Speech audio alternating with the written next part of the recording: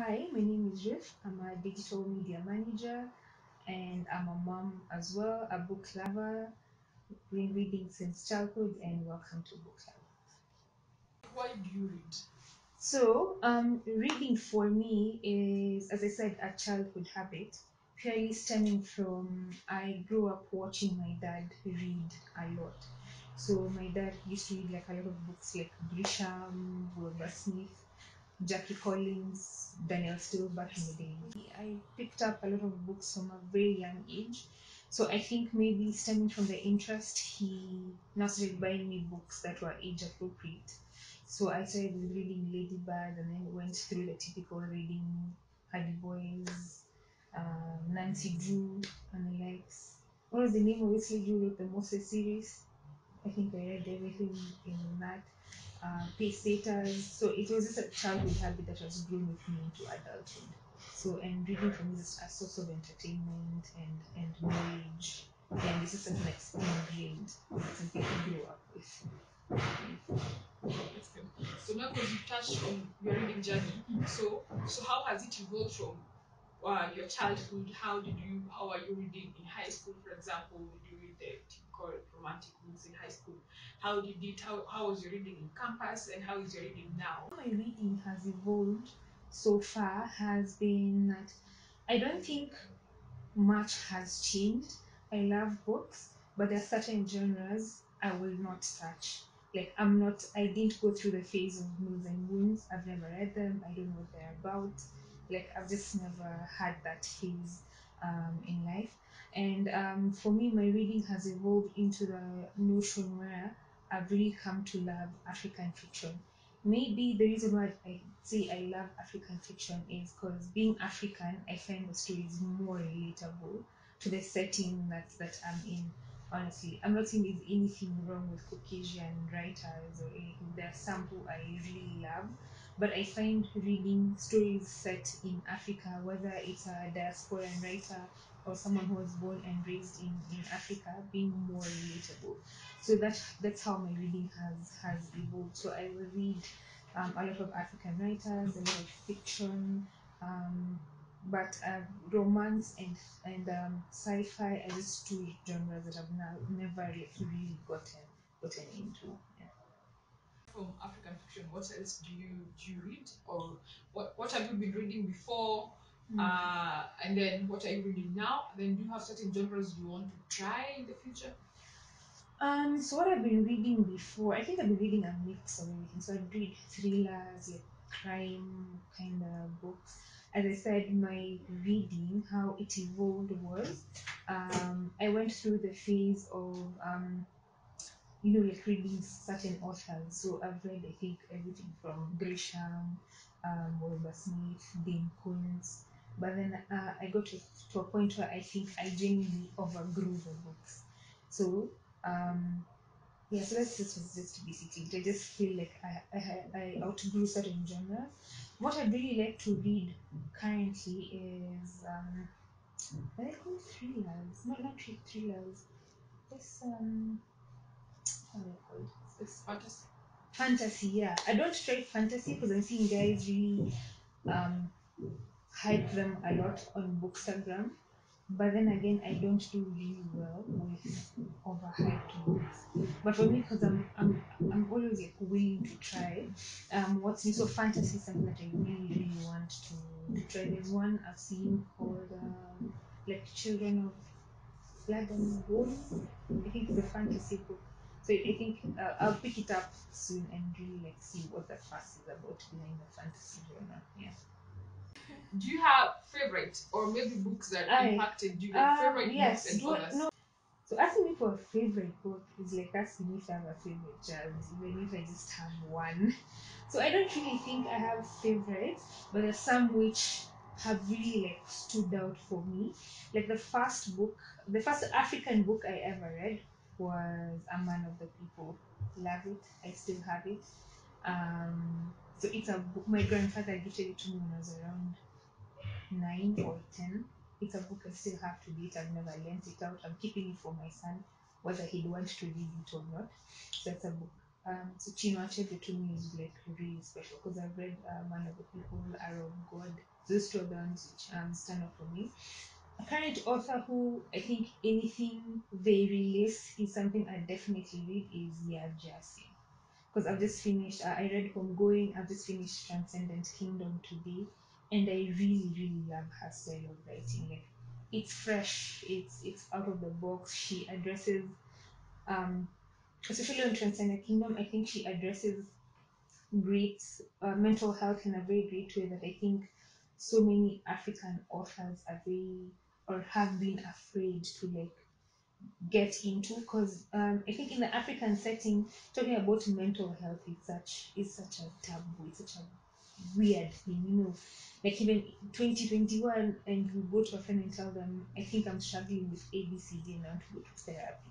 It's something that we really like struggle with. So how she's addressed the whole thing that you know when your parents act a certain way, maybe because of mental health issue and whatever. So whatever she releases, I will definitely read and keep, yeah, for a very long time.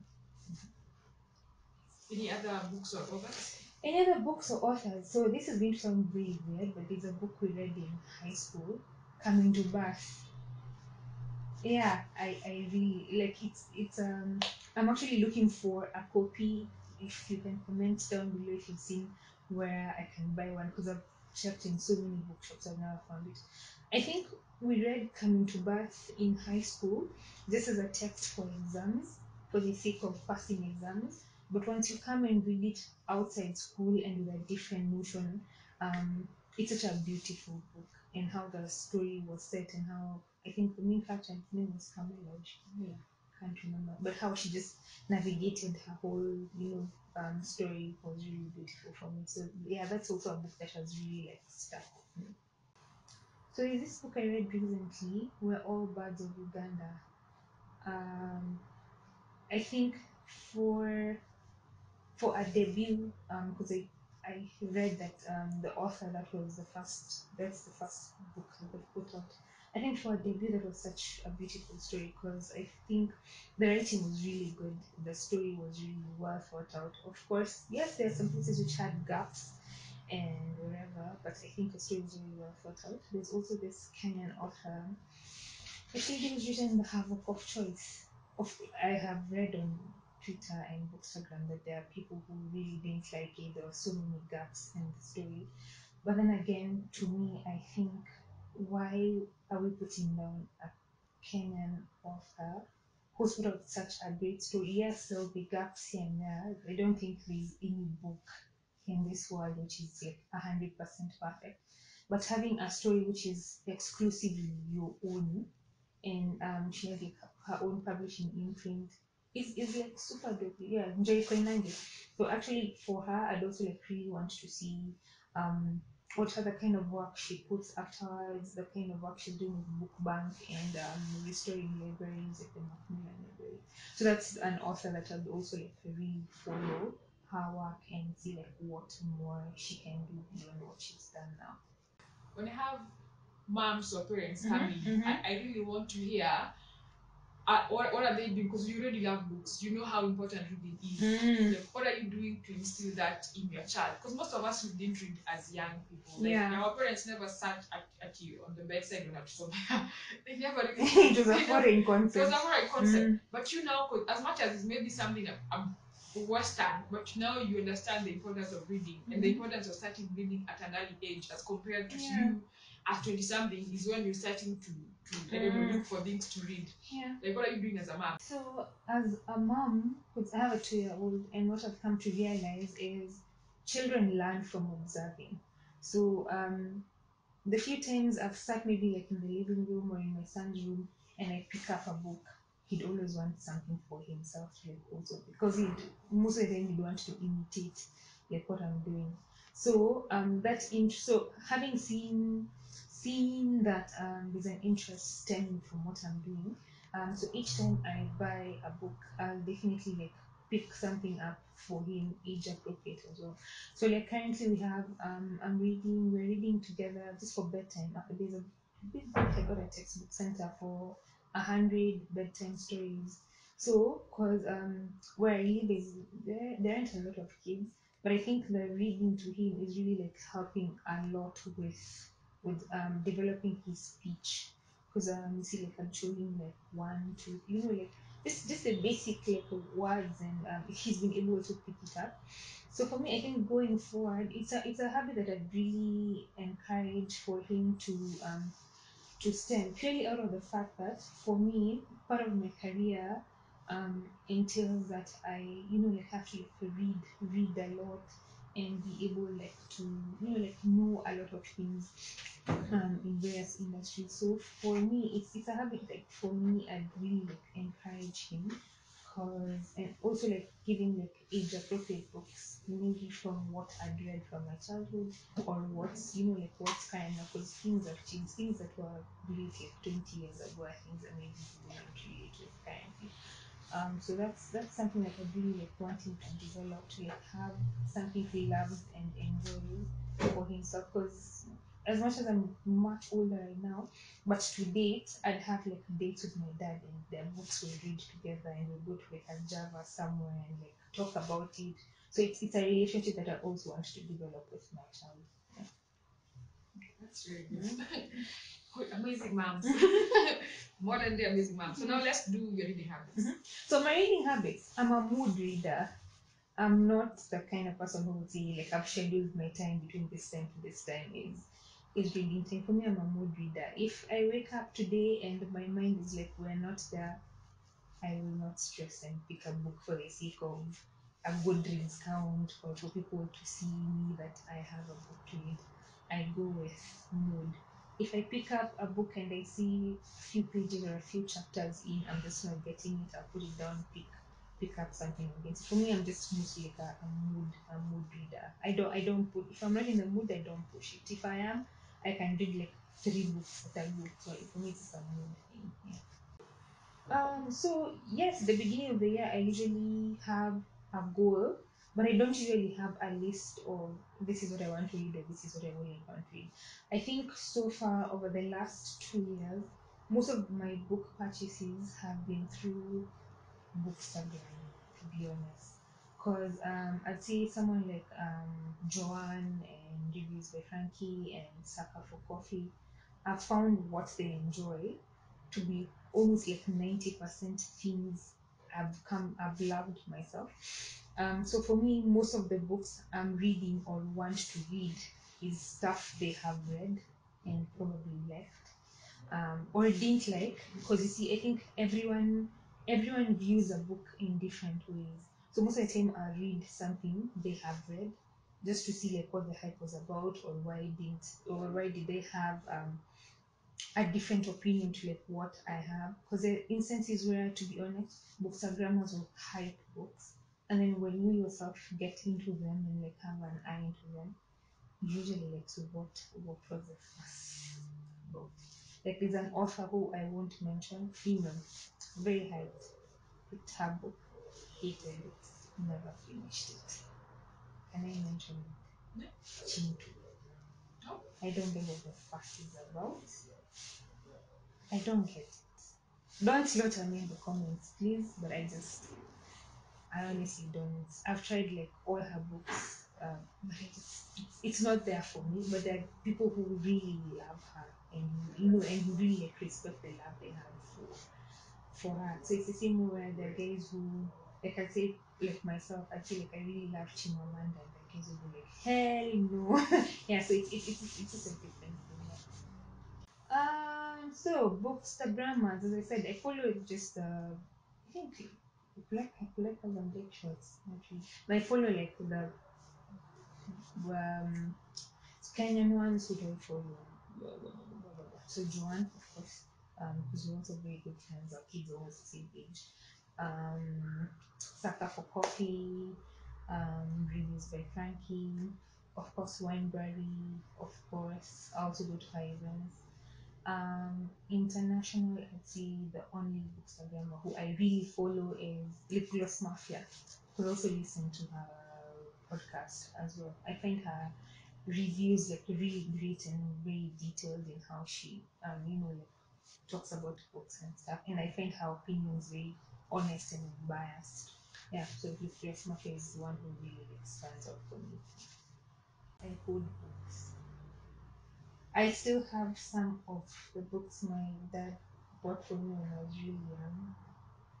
Some, of course, my mom has given out or they are lost, but most of them I still do have. So I'm a physical reader. I like the feel, the smell of paper. Though right now I'm also getting into, I just got a Kindle recently, and the reason behind it is there are certain books which I really want to read, and there's a very high chance that they'll never ever be in a Kenyan bookshop unless by chance something happens and you pass by Moi Avenue in Amas and by luck you get, which the probability is like insane, you may never find it. So I love physical books. However, one thing I do not understand is why are books taxed? Why? Like it gets like super expensive to buy books. So you can imagine for someone like me who I'd say maybe we read like 2 or 3 books a month. Um, the minimum we'd spend, let's say like textbook center or prestige or raffle, minimum is 1,000 bob just for one title. Yeah, but I still buy collect. I go to Inamas as well. So I'm not picky, but I just prefer physical over ebooks. But I'm also now starting to love ebooks and audiobooks as well. Not as much because I just find sometimes the voices not to be the right ones. So yeah, but I'm starting to love them each. Yeah. And let's talk about your current book. So my current book is Bone Mill for Roses. And the reason why I picked it up is I saw a review on um, Bookstagram. This is a South African author because I realized most of the African titles I was reading were very West African. So I think a big chunk of the books by African authors in the market are, I think, almost like 90% Nigerian. So for me, it is something I picked up because this is a South African author. As much as she's not black, she's Caucasian, but I just wanted to see like what like what the story is about, and it's about a girl called Poppy who was rescued from abusive parents and taken to her grandparents. This is a story of her like healing through the abuse from her parents, and then how she loves, like she gets into an affair with a married man. So just the whole reason. I've just started it, so I'm not gonna much into it. The last bit I want us to talk about is your reading tip that you would share. And also feel free to share tips with other moms on how they can instill the reading culture in babies, with the baby. My number one reading tip would be read what you love, not because of the hype. Just because I'd tell you, like, I honestly wouldn't touch a romance book. If that's what you love, read that. If that's what makes you happy. You don't have to pick up things because of hype. I know in this age of social media, the instances where people be like, "This is the best thing you'll ever read," and maybe it's not for you. So just read what you love, enjoy it. There's no, don't let people pressure you. I know nowadays people put goals on like Goodreads, and you see someone has gotten, let's say like it's half year, and someone is like at 70 books of 100, and they're like, oh my god, I've only done 3 or 4. If 3 or 4 are good enough for you, then just do that. That's what matters. And for moms, I think for me, I tell you like to really like encourage your kids to love something, like encourage them to stick into it. It doesn't have to be reading specifically. If you see them like pick a book, encourage like the book, like walk with them into a bookshop, help them like pick up stuff. When you go out there and you see something that might be appropriate for your kids, please pick it up. But I think for me, just from how I was raised, I'd encourage it. Well, not even just moms, parents in general. I just encourage your kids to, like delve into what they love, because you just don't know what the possibility of what encouraging them to do what they love will help them in the future. So a parting shot. There's a book I read, I think 2016 or 2017. It's called Ken Odede. This guy, Ken and Jessica Odede, who started Jofu. And the title of the book was Find Me Unafraid. So I think my parting shot for me would be to tell guys just to live your life unafraid. If you're not happy with a particular situation, whether it's a job, relationship, or the other, just be unafraid and do what makes you happy. Yeah, thanks for watching. Please subscribe. Please get Wacera to 1,000 subscribers. Please comment down below. You can follow me on Instagram as Mukuiya Thiongo, Mukuiya underscore Thiongo, or on Twitter at Mukuiya R, and we can talk more about books, among other things. I'm not just book oriented. Thank you.